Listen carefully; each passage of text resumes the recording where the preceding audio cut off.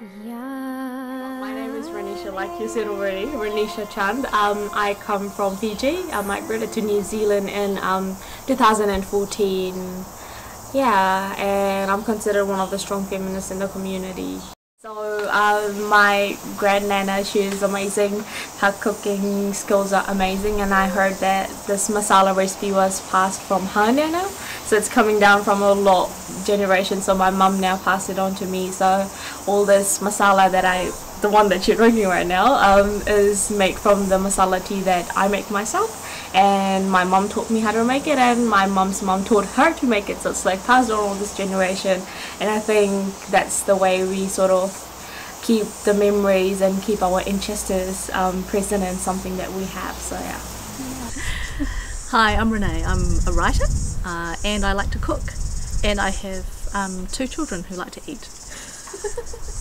I was one of the tutors on a amazing workshop called Mind Feast, which ran in 2018, and this was a group of women, migrant women, who came together with the food and stories from their homelands for I think it was 4 sessions, and it was basically an afternoon of sharing and fun, but also quite a lot of really earnest discussion about issues that affect all of us. And also a lot of writing. So I was the writer that ran the writing exercises, and out of that came a lot of quite brilliant and insightful writing. My name is John Rata, and I'm a Filipino creative artist based here in Auckland, New Zealand. The Filipino dishes I like the most are, of course, chicken adobo. That's really nice. There's also something called kare kare, which is sort of like a type of stew with meat and vegetables, where the sort of sauce is heavily infused with peanut butter. Hi, my name is Salah. Paradise is run by family business. It's our family business, and we are running this business last from 10 years. My culture, food means and represents history. Just because in Filipino cuisine has had so many influences, branching off of Spanish cuisine, which was the first people that came and colonized the Philippines. So there's a lot of influences between different cultures that have actually come to the country and influenced the food itself. So that includes Spanish influences, American influences, some from China as well.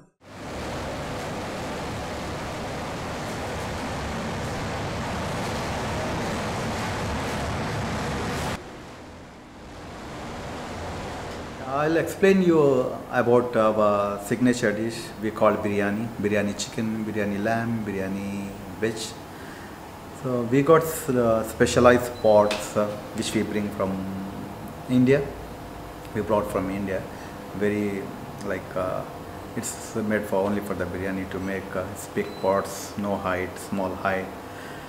And I'll explain you how we make the biryani. If you are making the lamb biryani, what we do, we mix the lamb a day before, and when we next day we cook the biryani, like we soak the rice for a few hours, and we cook the rice like a half done rice, and we put the rice on top of the lamb, and we seal the pot, and we put like high flame, slow flame. It takes around 45 minutes to make the biryani, and we don't open the biryani in between to see it's cooked or not, but with the smoke only we will know it's cooked or not. So when we open, it should be perfectly done. So it's not easy to make this type of biryani. We should have good experience to make this dum style biryani. Dum style means slow cooked biryani. Yeah, that's how we make the biryani, and it's very popular. This is our signature dish, and I think now people are liking, compared to butter chicken, the biryani we are selling a lot.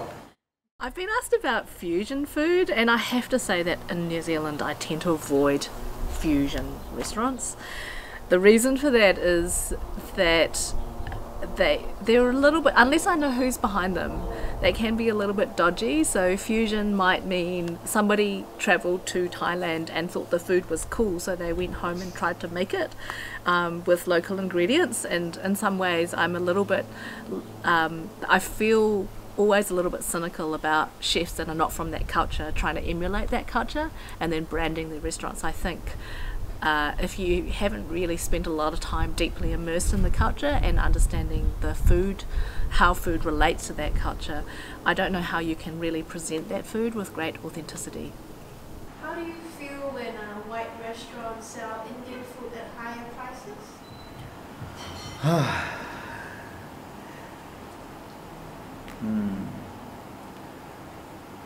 What do you think? Like, okay, if it's higher prices also, it should. What I think it should be authentic food.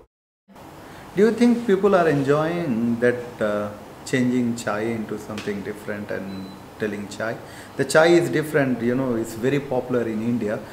You know, when we after the normally, you know, we have the tea after the food, and here people, you know, in breakfast, lunch, everywhere, every time, you know, whenever they want, they will have the coffee, not the chai. But see, depend how they are liking.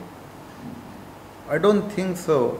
The chai which we make in India, they are making here, is different style. We boil milk few hours, and here, you know, just within 2 minutes microwave and put some tea bag and giving there. It's like, it's not a chai. Chai, we boil the tea separate and milk separate for long time, and then we mix and then we serve.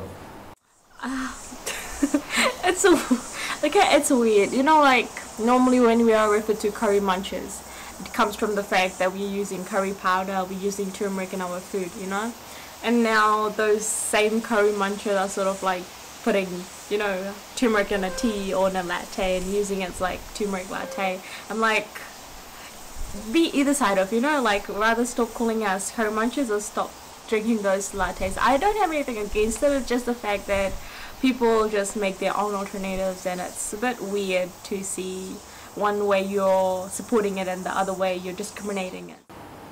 In New Zealand, I think there's really been a rash of people like making like thinking they can make Asian food, and so for some reason Asian street food is really trendy, except that I think when you make really bad dumplings with weird fillings and then you sell them for like $10 for 3 or whatever it is, that yeah, I think it's not cool.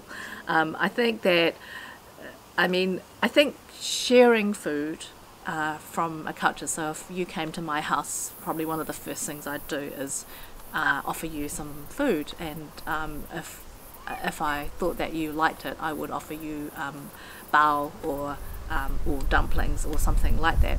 But that's because it's my culture, it's part of my hospitality culture, and it's my way of trying to connect with you.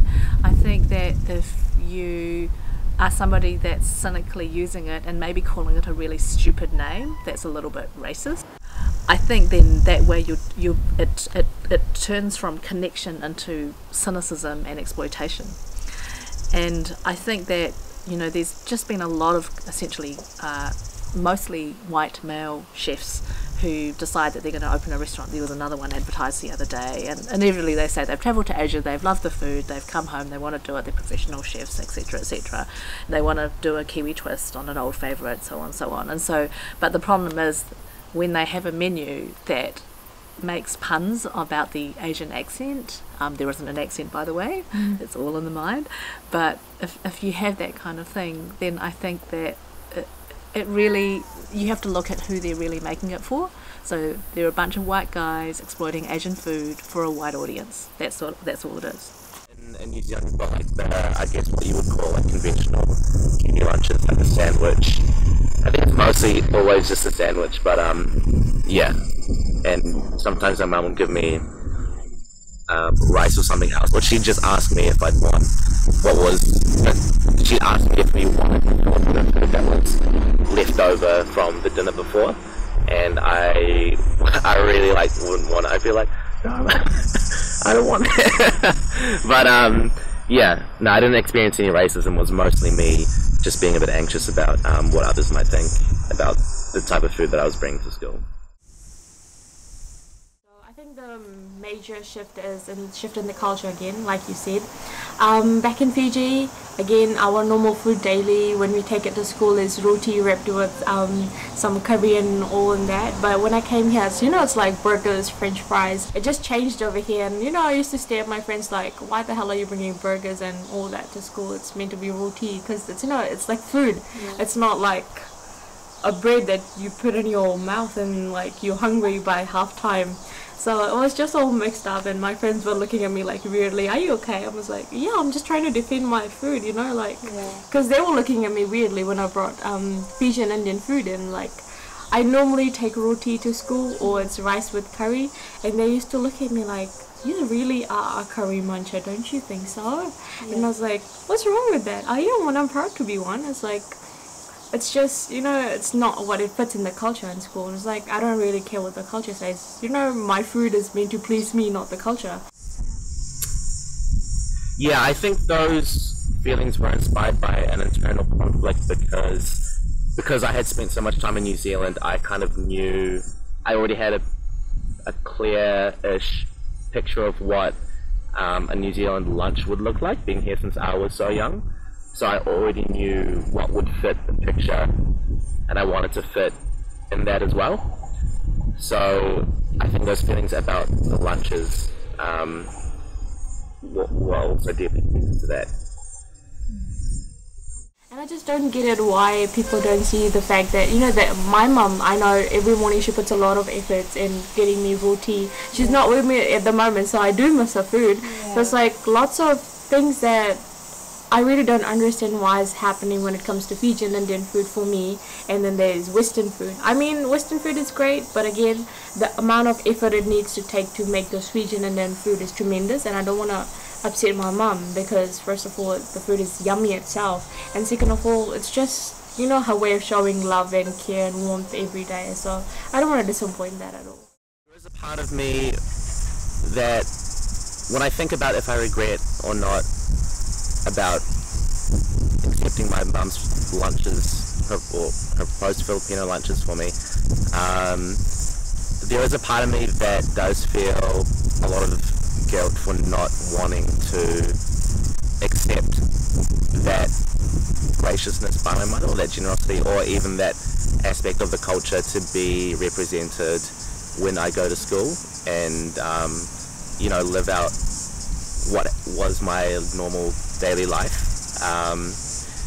I think that it's hard because there's a part of me that regret is connected to a feeling of guilt, but also at the same time there is a part of me that doesn't regret it, because I feel at the time when I was a teenager I was so anxious about what others thought about me, that if I did come to school with Filipino lunches I would have been so nervous about what others might think. So I've saved myself from those feelings. I don't regret having those types of lunches, but looking back at it now I do feel guilty about I don't know if the word would be shunning, but embracing that part of the culture into my school life, which when you're younger is a big part of life. When I make curry that consists of turmeric powder and curry powder, my friends easily and happily eat them. Some of them are white friends. But at the same time, I've got other white friends that come and say, you really are a curry muncha. And I'm like, really? Is that how it's meant to be? I think that experimenting with food forms, that's free for all. But I think if you label your restaurant as a faux Asian thing to make money, then I think there's something really wrong with that. And I don't know how to I don't think there should be a law against it, but I think it should be called out. We are trying our best to deliver the authentic food in Auckland, And more often, Sandringham is, I can say in future it will call Little India. And I want to see that also. I want other business people should, do something authentic, same like how we are trying. So it should be like, if you go to Singapore, there is a Little India, there is a place called Little India. I hope one day here also in Sandringham it should be Little India. When people come to, when people visit in Auckland, they should come here. Or let's go to small Little India, and they will enjoy. Like they will get a lot of other varieties also. As family businesses by the people who have come to, often they're immigrant families that are trying to establish themselves, and this is their business and their livelihoods. So if you just slap branding on it and kind of like white person signage all around the place, then what you're doing is you're actually like, you're killing the golden goose. You're doing it, you're gentrifying it. So in other words, the rents will rise, which means that the people who made the original restaurants won't be able to stay there, they'll just move. And then you'll get essentially fake Asian restaurants run by fake white chefs who think they can cook Asian food, moving in and making trendy restaurants and pricing dumplings at, at stupid prices, stupid white people prices instead of decent prices.